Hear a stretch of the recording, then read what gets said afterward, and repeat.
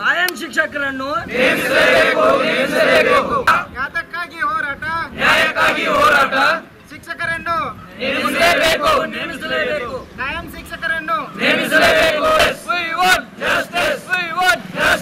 They are also, because they are the witness, they have to see that what we are talking, they are there, they are taking the class, they are sitting in the class.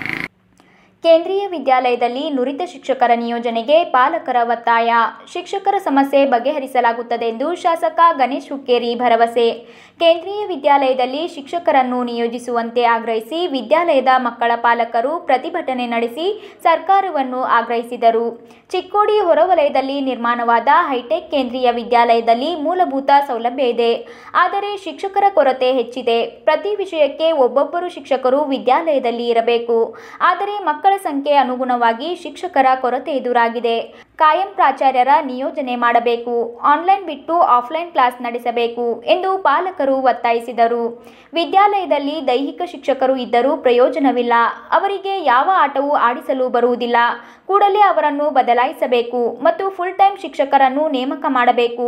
ಮಕ್ಕಳಿಗೆ bus ವ್ಯವಸ್ಥೆ ಕಲ್ಪಿಸಬೇಕು ಎಂದರು. Permanent staff ಯಾರೂ ಇಲ್ಲ, incharge principal ಅದಾರ.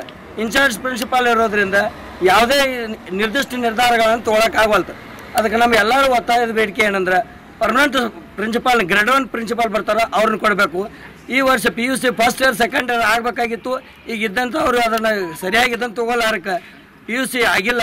ಅದಕ್ಕೆ ಅದನ್ನು PUC ಮತ್ತು ಮಾನ್ಯನೆ ಮಾಡಿಕೊಂಡು ಕ್ಲಾಸಸ್ ಚಾಲೂ ಆಗಬೇಕು. ಅದ್ರ ಜೊತೆ ಈಗಿದ್ದಂಥ ಪಾರ್ಟ್ ಟೈಮ್ ಟೀಚರ್ಸು ಸರಿಯಾಗಿ ಶಿಕ್ಷಣವನ್ನು ಆಗವಲ್ತು. ಮೇಲಾಗೆ ಮೊಬೈಲ್ ಮೇಲೆ ಬರೇ ಮೆಸೇಜ್ ಹಾಕೋದು, ಅವನು ಮನ್ಯಾಗ ಬಿಡಿಸ್ರ ಅಂತ ಹೇಳೋದು, ಕೆಲವೊಂದನ್ನು ಒಂದು ಸೆಮ್ ಬಿಡಿಸಿ ಎಲ್ಲ ನೀವು ಮನ್ಯಾಗ ಬಿಡಿಸ್ಕೊಂಡು ಬಾ ಅಂತ ಹೇಳೋದ್ರಿಂದ ಹುಡುಗರಿಗೆ ಅದರಿಂದ ಭಾಳ ತೊಂದರೆ ಆಗಕತ್ತೈತಿ. ಅದಕ್ಕೆ ನಮಗೆ ಪರ್ಮನೆಂಟ್ ಸ್ಥಾಪನೆ ಕೊಡಬೇಕು ಅಂತೇಳಿ ನಾನು ಕೇಂದ್ರೀಯ ವಿದ್ಯಾಲಯದ ಆಲ್ಸೋ ಇನ್ ಡಾರ್ಕ್. ನಾವು we are thinking to take our children to other schools for better education. If the situation at this school remains unchanged, then what is the use of this Kendriya Vidyalaya?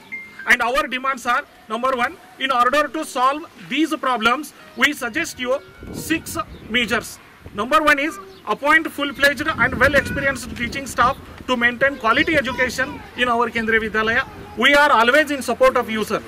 Second one is, because of negligence of earlier in-charge principals, till today, 11th and 12th standard classes have been not started. The next one is, we, the parents, got the information through leading newspapers about DRDO school Bangalore.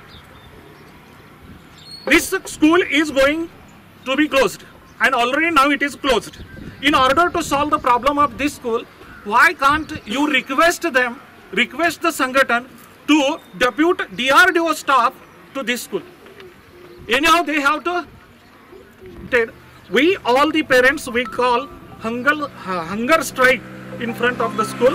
ಸ್ಥಳಕ್ಕೆ ಆಗಮಿಸಿದ ಉಪವಿಭಾಗಾಧಿಕಾರಿ ಸಂತೋಷ್ ಕಾಮಗೌಡ ಅವರು ನುರಿತ ಶಿಕ್ಷಕರ ನಿಯೋಜನೆ ಮಾಡಲು ಸರ್ಕಾರಕ್ಕೆ ಪತ್ರ ಬರೆಯಲಾಗುತ್ತದೆ ಎಂದು ಭರವಸೆ ನೀಡಿದರು.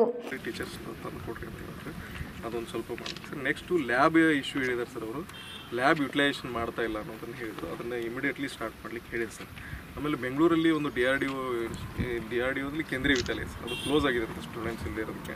ಸೊ ಅಲ್ಲಿ ರೆಗ್ಯುಲರ್ ಟೀಚರ್ಸ್ ಇರ್ತಾರೆ, ಅವ್ರನ್ನೆಲ್ಲರೂ ಈ ಕಡೆ ಟ್ರಾನ್ಸ್ಫರ್ ಆದರೆ ನಮ್ಮ ವಿದ್ಯಾಲಯಕ್ಕೆ ಅನುಕೂಲ ಆಗ್ತದೆ ಅನ್ನೋದನ್ನು ಅವರು ಡಿಮ್ಯಾಂಡನ್ನು ಟೀಚರ್ಸ್ ಕೊಟ್ಟಿದ್ದಾರೆ.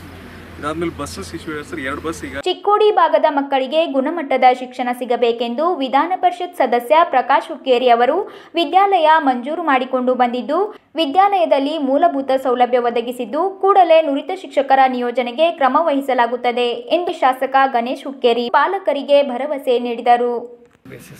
Apart from that, direct appointment? Direct appointment, sir, it comes actually from Delhi, sir.